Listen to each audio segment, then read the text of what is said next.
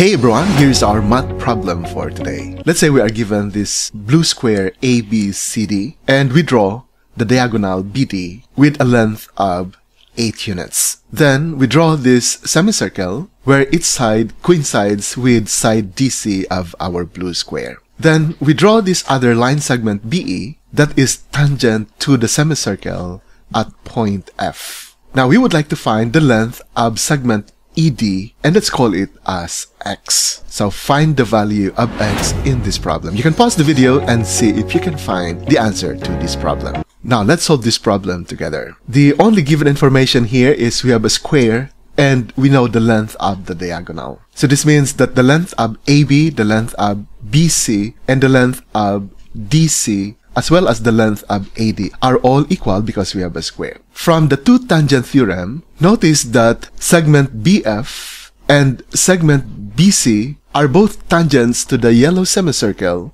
and they meet at a common point B that is external to the semicircle. So from the two tangent theorem, these two line segments are equal in length. But what is the value of side BC? We can use the Pythagorean formula. So consider this right triangle BCD. Let S be the length of the square, and therefore that is also the measure of the two legs of our right triangle. So we have an isosceles right triangle. We know the length of the hypotenuse that is equal to the diagonal of the square. So using now the formula, we can form S squared plus S squared is equal to 8 squared. Simplifying, 1s squared plus 1s squared is 2s squared. 8 squared is 64. Divide both sides by 2 to get s squared equals 32 and take the square root of both sides. We have s is plus or minus 4 square root of 2. But since s represents the side of our square, we just take the principal square root.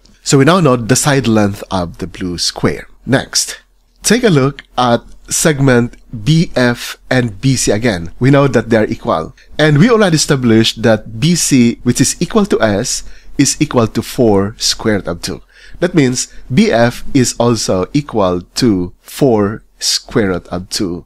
And so, we now know that from this point up to the point of tangency, the length is 4 square root of 2. Now, since we have a square, all the side lengths of the square are 4 square root of 2. The only thing that we need to know now is to find the length of EF so that we can use the Pythagorean formula using this upper right triangle here. So, let's focus our attention on this part here. Notice again that ED is tangent to the semicircle and EF is also tangent to the same semicircle. And they meet at an external point E. So using the two tangent formula again, we can show that ED and EF are equal in length. But what is the length of ED? We said it's X.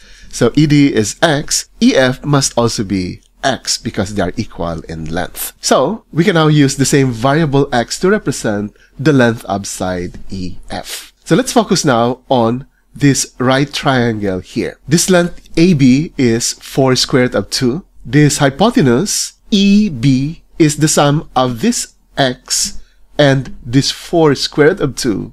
Since all the sides of a square are equal, then AD is also 4 square root of 2, but AD is composed of two line segments, AE and ED. Therefore, if you want only the length of this leg of this right triangle here, we need to subtract 4 square root of 2 and this X. The length of AE is 4 square root of 2 minus X. We now know the measures of the two legs of this right triangle and we know the measure of the hypotenuse.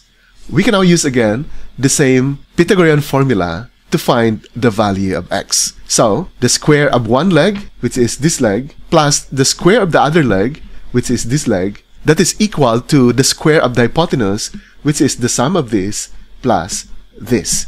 That is now this expression. From here, all we have to do is solve the equation. We square first the first term. So applying the square of a binomial, this first term here is equal to the square of the first term, which is 4 squared, 16 times the square of the square root of 2, which is 2. So 16 times 2 is 32. Minus twice the product of 4 square root of 2 times x, which is 8x square root of 2 plus the square of x, which is this x squared. So this first three terms here is the square of our first leg. Then the square of this is 32. The square of 4 square root of 2 is again 32 plus twice the product of 4 square root of 2 times x, which is 8x square root of 2. And finally, the square of x is x squared. Notice now that this 32 and this 32 will cancel each other out. This x squared and this x squared also will cancel each other out by subtraction. What's left is this minus 8x square root of 2 plus 32 at the left side and this 8x square root of 2 at the right side. Let's write them. Then to simplify, add 8x square root of 2 to both sides of the equation to arrive at this. Then divide both sides by 16 square root of 2 to solve for x. This cancelled out. Square root of 2 divided by square root of 2 is also equal to 1, so that is cancelled out. What's left at the right side is x, and at the left side, 32 divided by 16 is 2. So we have 2 over square root of 2 at the left, x at the right side. Then, let's rationalize the denominator. Multiply both the numerator and the denominator by square root of 2.